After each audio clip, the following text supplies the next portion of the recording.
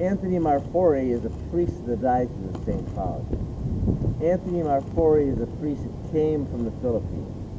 Anthony Marfori is a priest who was assigned by the past and present bishops to various positions of trust in the schools and in the parishes. Anthony Marfori abused each of these kids who came to us at separate times reporting abuse from Marfori. Anthony Marfori, as soon as the suit was brought, was removed from the parish.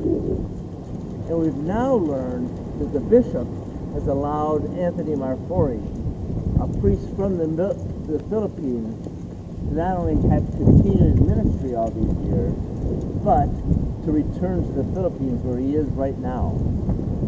These kids, on whose behalf we brought this thesis, and on behalf of all the survivors of this community, we are deeply concerned about the practices of this diocese.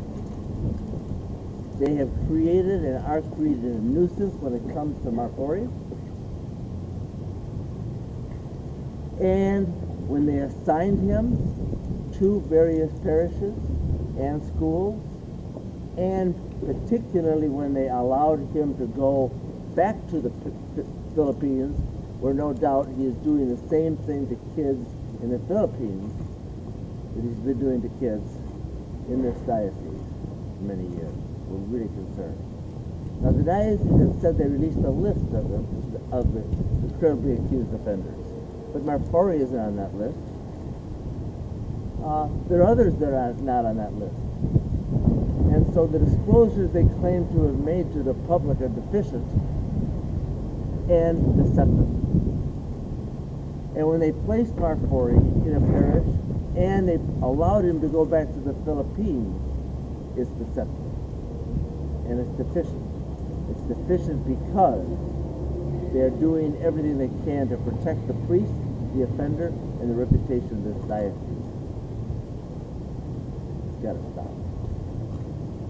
There is a nuisance, there's a hazard, there's a pattern of recklessness, and serious recklessness by this bishop who claims to be doing the right thing, when in fact he continues to do the wrong thing in the wrong way.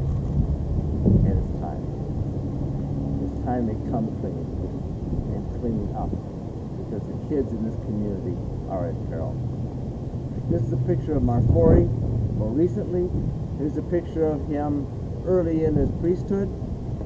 The reality is he's a serious offender, and the question is, how many more Marforis are there right now among our kids? And but for the courage of these two survivors that came forward recently and brought these actions in nuisance and negligence against this diocese, people would not know, because the bishop has not told. And the bishop has chosen not to fully disclose all that he does know, both as to the files that they have on the offenders and all the names of the offenders. So it's time for truth. And it's time to put the protection of the children ahead of the reputation of the diocese and priest like Marfori. The bishop at one point indicated when we brought the suit about a year and a half ago that all the names have been given, that all of the claims were old, and that there was nobody active to worry about. This case clearly indicates that there are people that are active to worry about. Filing the suit today, Joe 96, this is an active priest. This is a person who was active here in Minnesota and now we know is active in the Philippines. That's a great concern. That's the very nature of this nuisance suit. Every one of these does that we've brought forward, every claim that we've brought, one of the biggest factors for our clients is getting the files out there, getting the information out. And we get told two things. Oh, it's all old. We just heard an argument that it was 40 years ago. The reality is this is an ongoing problem. Active people with our kids. That's why these nuisance claims need to go forward, and that's why they need to come out with the files, and they need to give us all the names. Every single one that's been accused, they should tell us about. Everyone that they know of, they should tell us about, and their files should be provided.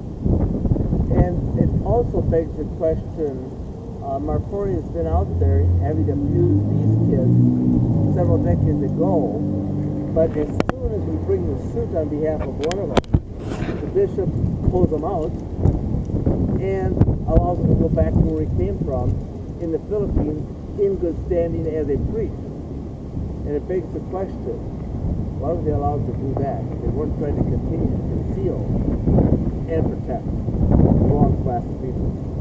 That is the priest, the reputation, instead of the kids. Thank you all, and thank you to these courageous survivors, making some truth known and doing what needs to be done to protect the kids in this community.